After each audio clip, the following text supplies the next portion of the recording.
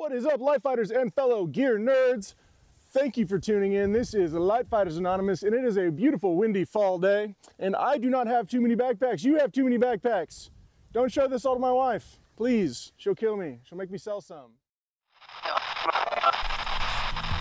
There's a man with a gun over there, telling me I got to beware. I think it's time we stop, children. What's that sound? Everybody look what's going down.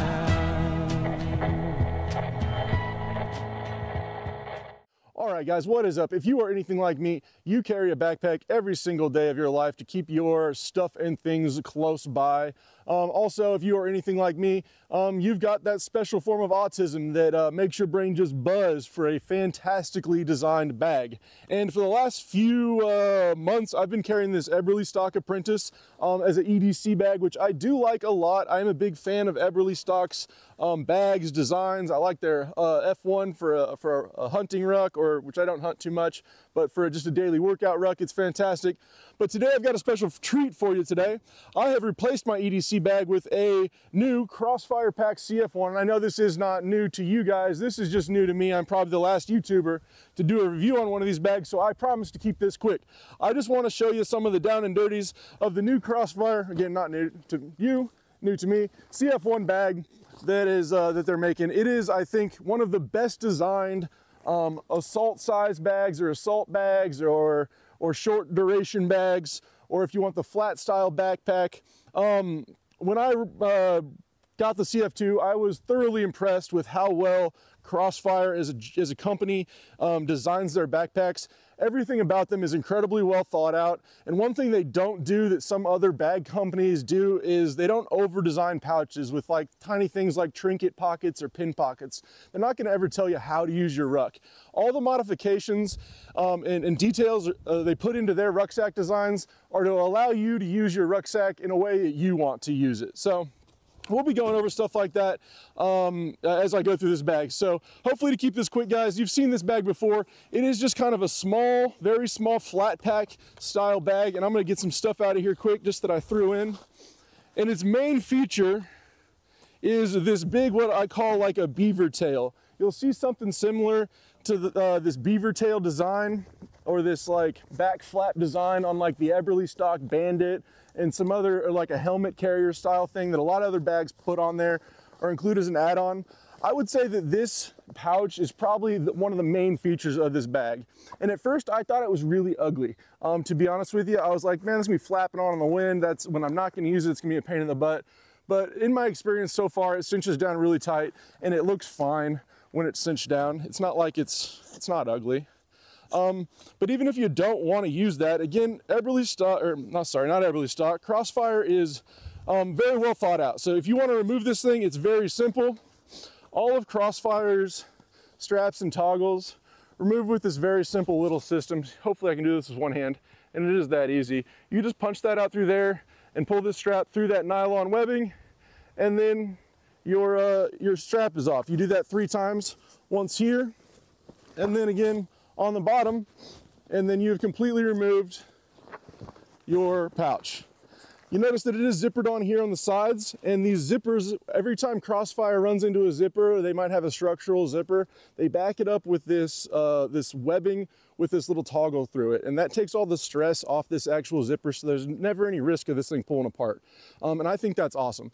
Some companies really trust their zippers, and I really don't. So I love to see that Crossfire is always thinking of these things. They've ran into people with blown out zippers, and they don't trust zippers. You shouldn't either. They back them all up with these toggle systems to keep all the stress off the actual zipper. And I think that is one of the most chef's kiss design features that Crossfire goes through.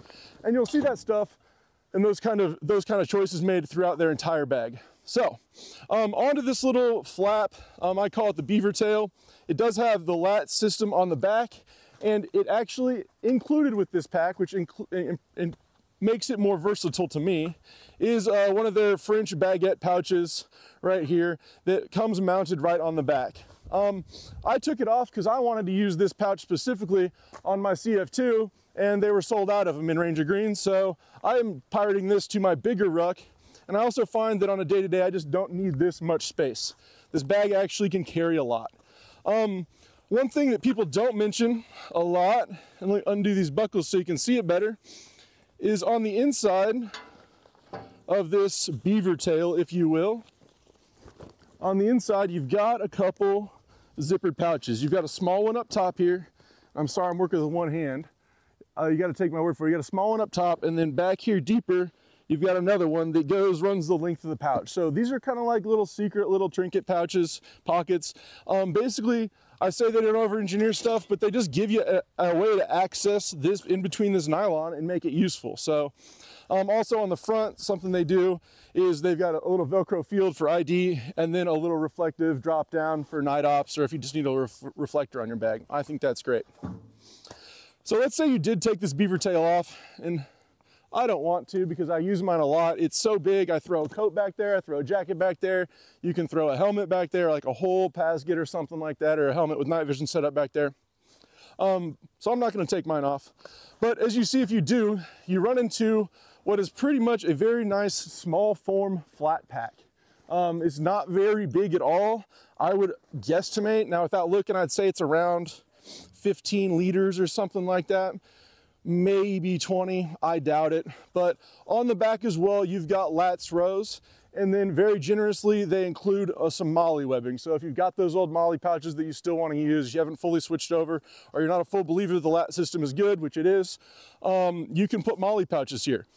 They know that we still got MOLLE pouches, all right? It's completely understandable. And also, MOLLE's still a good platform, and they're not trying to completely replace MOLLE with lats. They just think it's going to be a faster and more usable platform for bags and bag interfaces. So they do include MOLLE webbing on the side again, the back, and the other side, which is fantastic, as well as some typical stitched webbing up the side, which is like, looks about 2-inch spacing. I use this for carabiner loops.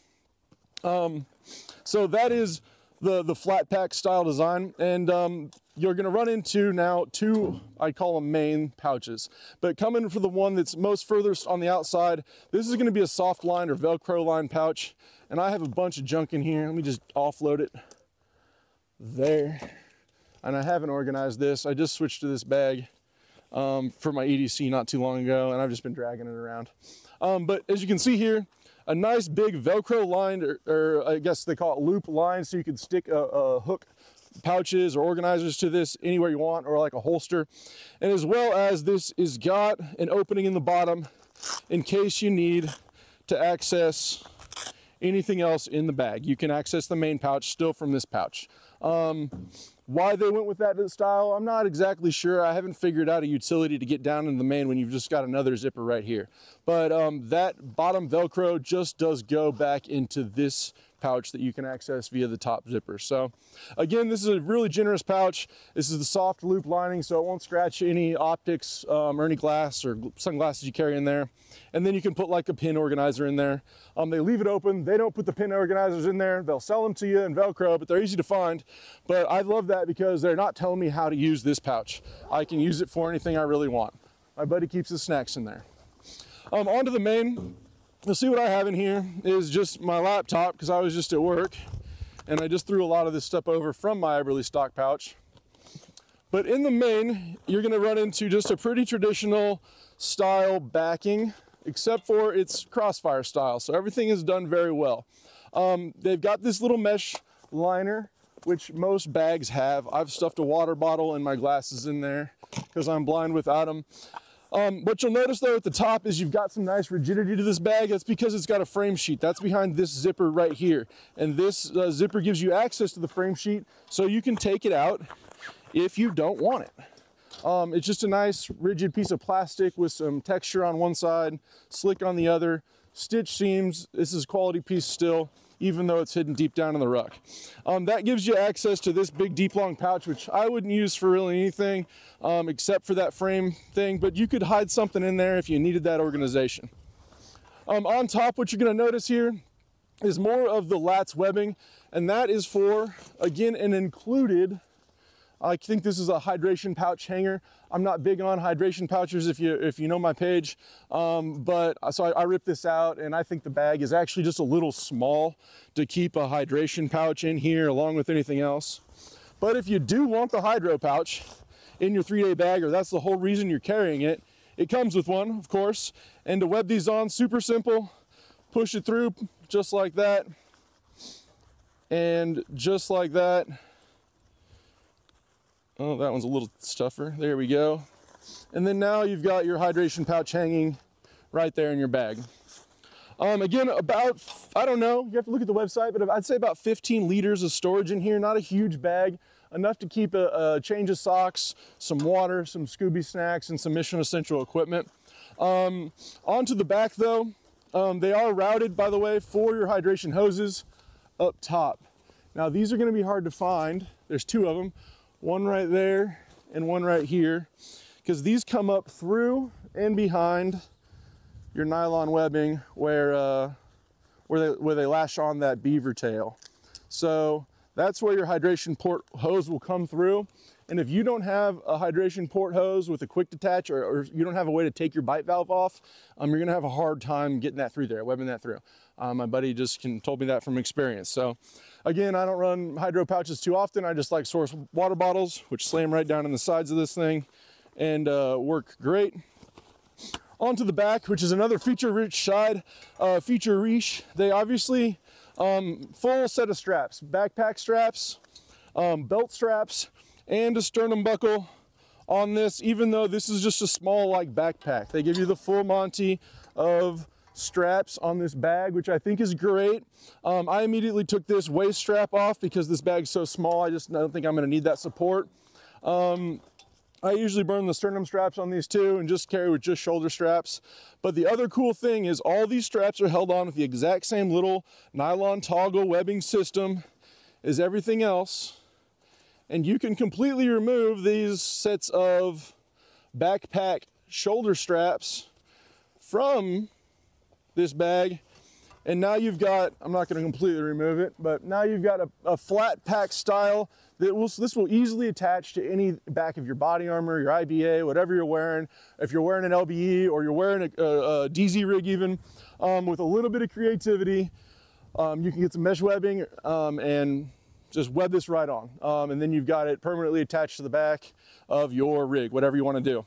I think that's just another perfect little feature they add in to increase usability with this bag. So again, Crossfire bags, this is the CF1 for assault bags. I think this is one of the most feature-rich bags you can get. Tons of different ways to use it. I love it a lot. Shout out to Crossfire Packs America out of North Carolina for sending this to me. You guys are fucking awesome. So guys, thank you for tuning in. I hope this was no fun at all. Like and subscribe for more.